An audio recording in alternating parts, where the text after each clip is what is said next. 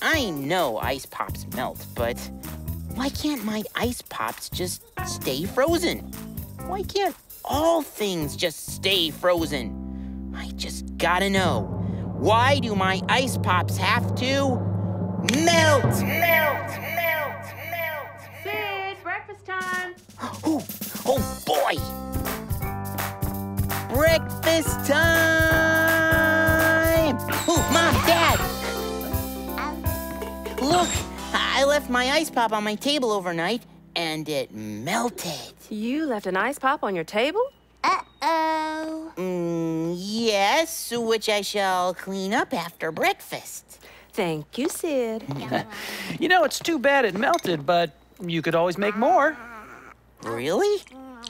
We can make more ice pops? Sure you can. How do ice pops freeze?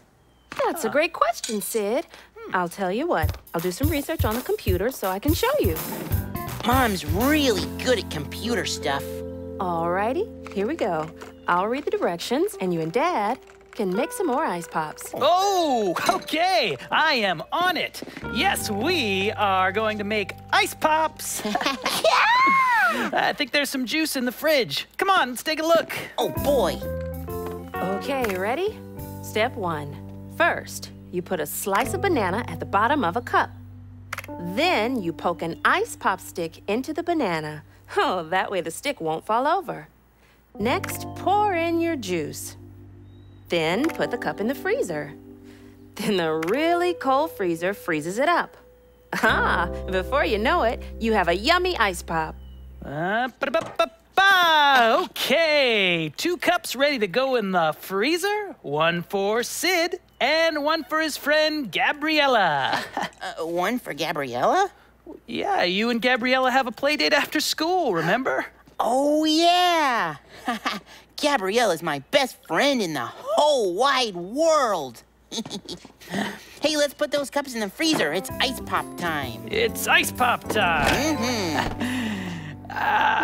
Blammo. Okay, all you have to do is wait for them to freeze, and you've got yummy ice pops. Hey, they're not ready. They need more time than that, Sid. Oh. Are they frozen now? Not yet. How about now? Sid? It's gonna take some time. You just have to wait, buddy. Okay. And you have to eat breakfast, because we have to hightail it to school soon. Oh, yeah. Watch more on your local PBS station and the PBS Kids video app.